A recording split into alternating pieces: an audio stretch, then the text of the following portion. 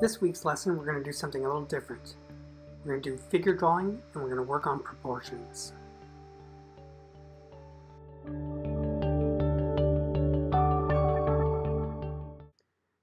The 8-head count is a method in which the size or length of the head is used to measure the height and width of a figure.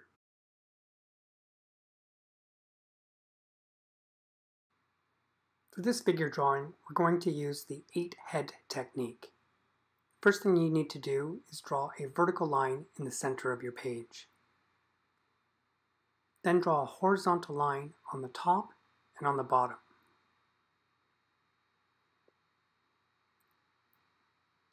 Find the center and draw another horizontal line.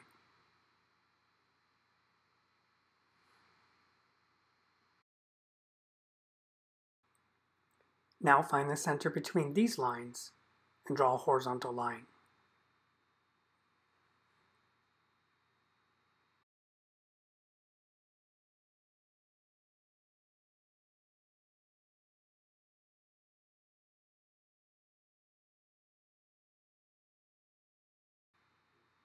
We'll again divide these areas in half and draw horizontal lines. What you'll have is 8 equal sections.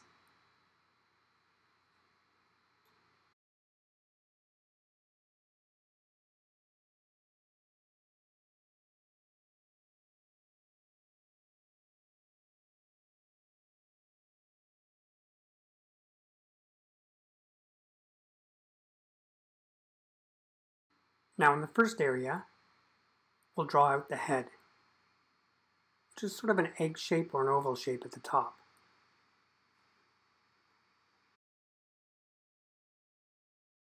Once you have the head drawn in, draw a line in the center, slightly curved, and that will mark where the eyes will go. Now, in the center between the eyes and the chin, draw another line. That'll be where the nose will go. And between the nose and the chin, draw another line, and that's where the mouth will be. Where that mouth line crosses over that oval, draw some vertical lines down to represent the neck. It'll go about a third of the way down.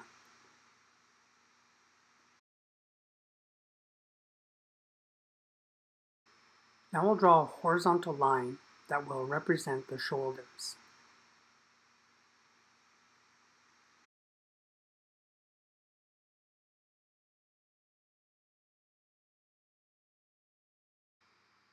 The shoulders are about 2 head heights wide.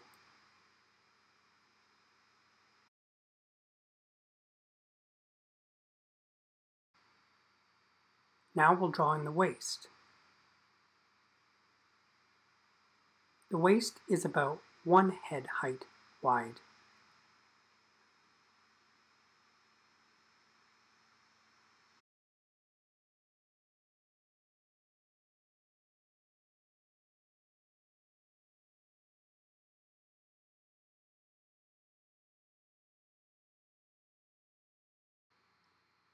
From these marks, draw a slightly angled line down to the center.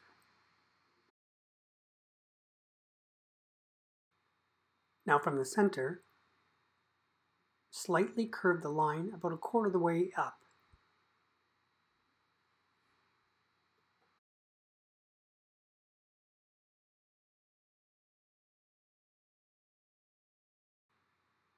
And also curve slightly at the top where the waist is. Now we'll go back up to the neck and we'll draw angled lines to roughly where the hips line up.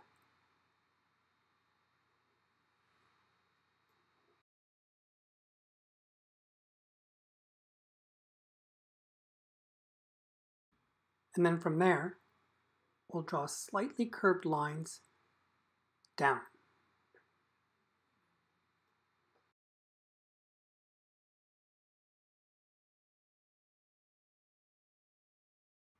The neck and where the shoulders are is roughly 1 head height. Now I'll finish the torso by connecting those lines to the waist.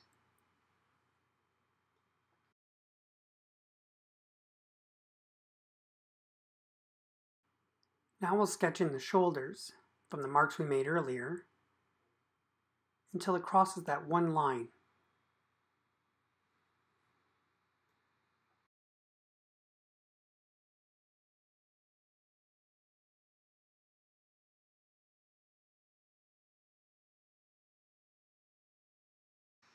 Now we'll sketch the top of the arm to the elbow, which is roughly to where the waistline is.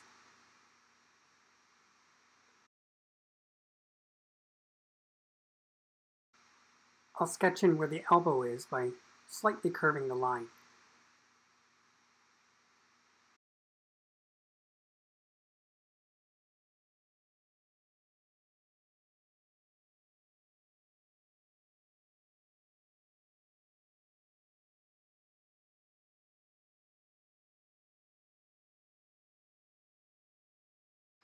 Before I finish the arm, I'll plot out the position of where the legs will go.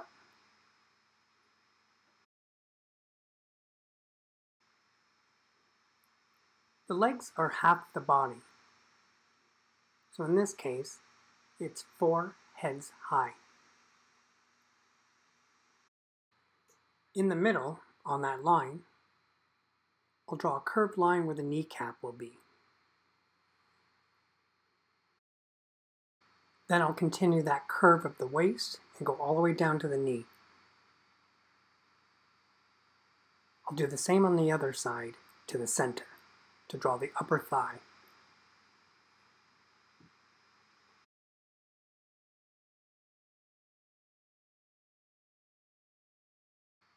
And then I'll do the same on the other side.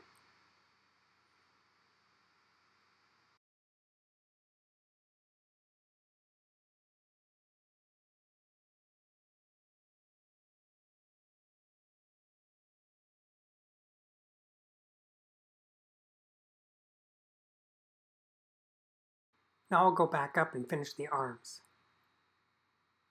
So just below the center line, I'll draw where the wrist will go. Then I'll connect the elbow to the wrist by slightly tapering the lines.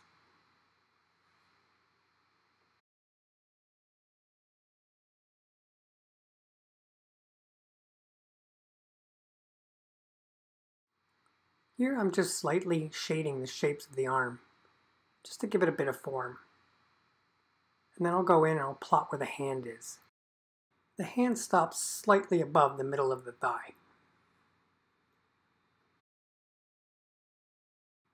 Now I'll do the same on the other side.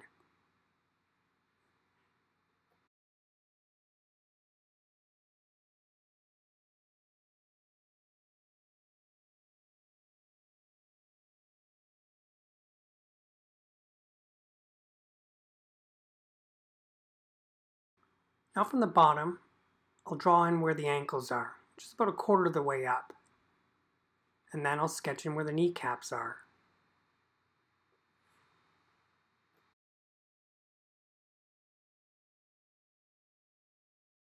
Then I'll connect these two areas, trying to draw in where the calf is, just a little bit larger at the top.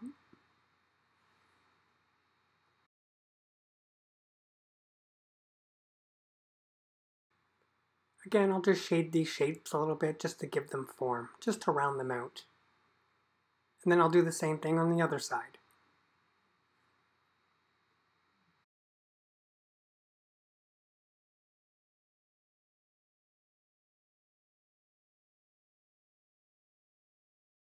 Then I'll just sketch in the feet from the ankles to the bottom line.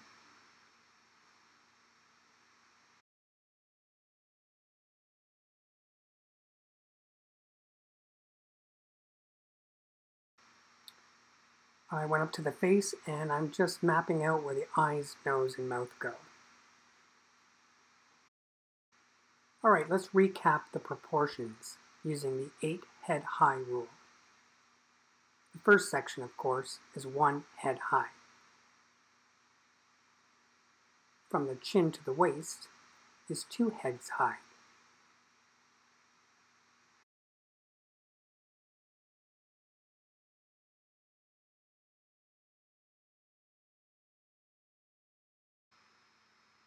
From the waist to the center is also 1 head high.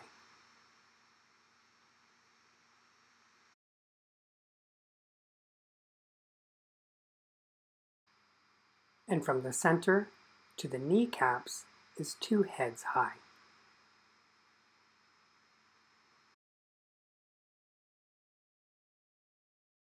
And finally, from the kneecap to the bottom of the foot is 2 heads high. If you're using Sketchbook Pro, you can lower the opacity and draw over it. If not, you can trace on top of what you've already drawn.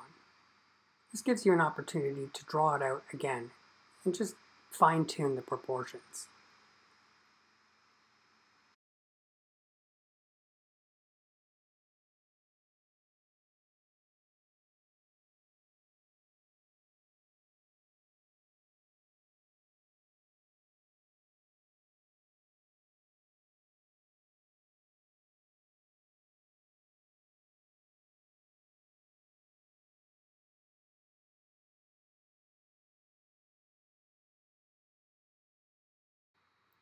Here I'm just going back in with blue and shading it even further and giving it more detail and dimension.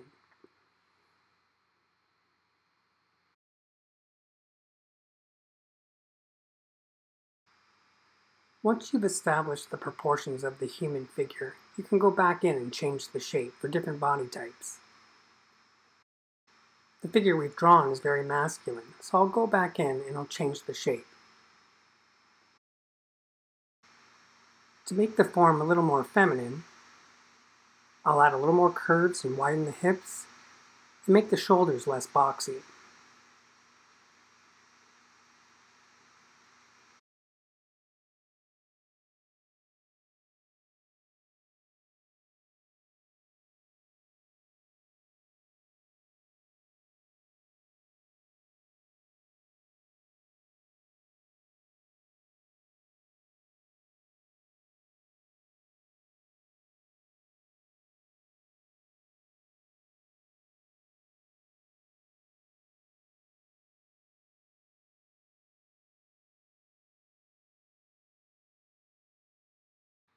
This is just one way to do the human figure for costume design. Then you can go back in and draw clothes on the body.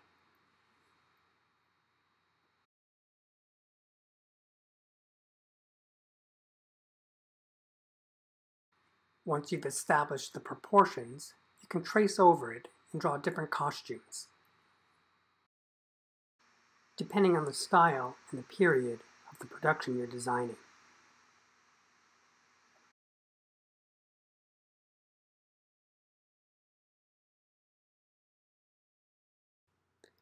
As I said before, if you're using Sketchbook Pro or another computer software, you can easily just lower the opacity and draw over your drawing. If not, the more traditional method is to use tracing paper or vellum and just trace over your figure. This saves a significant amount of time if you have a lot of costume renderings to do for a production.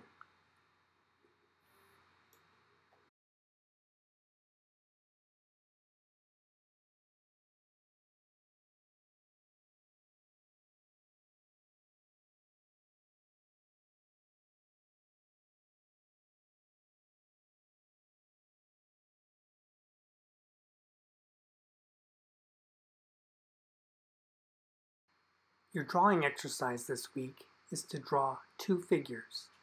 1. Draw the proportions of the human figure, either male or female. 2. Draw the same figure clothed. Here are a couple examples.